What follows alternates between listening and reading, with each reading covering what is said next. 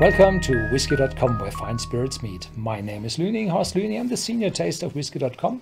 This is my son Ben, and together we're presenting the best videos, the best whiskies from our videos in December 21. And we're giving out the Whisky.com awards, so the best whiskies of that month. And we have quite a number of good whiskies on the cask. And the first one is a really good one. I really love the Bunnahabhain 18. It's just a exceptionally good whiskey. Yeah, and it has a decent amount of sherry cask matured whiskey in it, and it's a wonderful whiskey for years and years, very constant in quality, but not always available. Has risen in price a lot, but worth every penny. It's amazing how what a beautiful and wonderful thing you can get out of these really ugly stills. Because it's just they even say that themselves that they don't have pretty stills because they don't shine them, they don't put any liqueur on it, and everything is just a pure mechanical thing. And there's no bottom. You can see the pots below.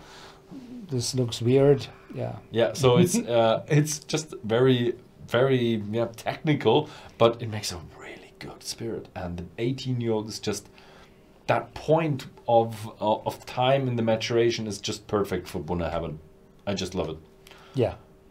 Next one is the Ledaig, which comes from the Tobermory distillery from the Isle of Mull. And the distillery had been quiet for refurbishment for, I think, over 12 months. And it's really due for a visit. It's really due for a visit. So I haven't been there, you haven't been there. So the pictures you see on Whisky.com in our whiskey database, they are from friendly visitors, loading them up to our database. Yeah, and the Tobermory distillery has two kinds of whiskies, the unpeated and the peated. And here we have this smoky one, the Ledaig, 10 years of age, very intense, very smoky, and very balanced with all the cask in behind. So a wonderful whiskey. It's worth the money. It's not that expensive. Unchill filtered, 46.3 ABV. So a wonderful whiskey. Yeah, nothing more to say. It's very good for a lover of smoky. I just like the balance in intensity with the Ledaig.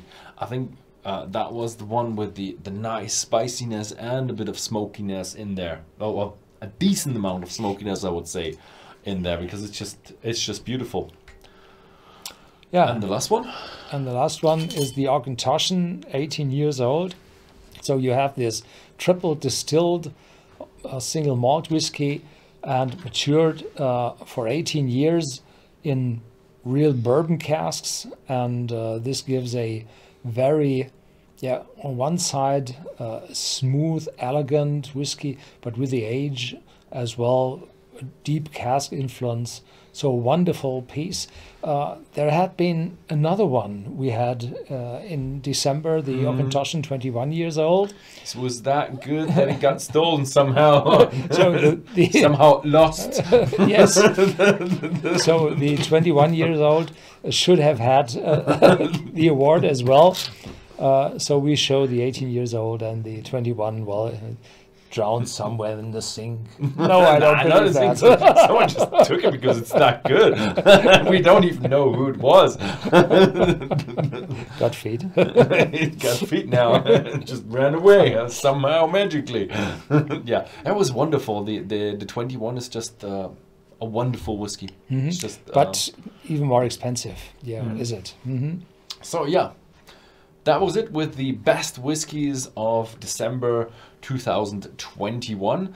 And yeah, the Whisky.com awards for all the month of the year 2021 have been summarized. So now we have to get in a bit of a summary sheet and look which one was the real best. Which one could we remember that was really the exceptional whiskies of the year 2021. Yeah. How many? 3, 5? Let's see. It's just there's a threshold when you have an exceptional whiskey, you just have to meet that threshold. Yeah. So thank you very much for watching, and see you next time.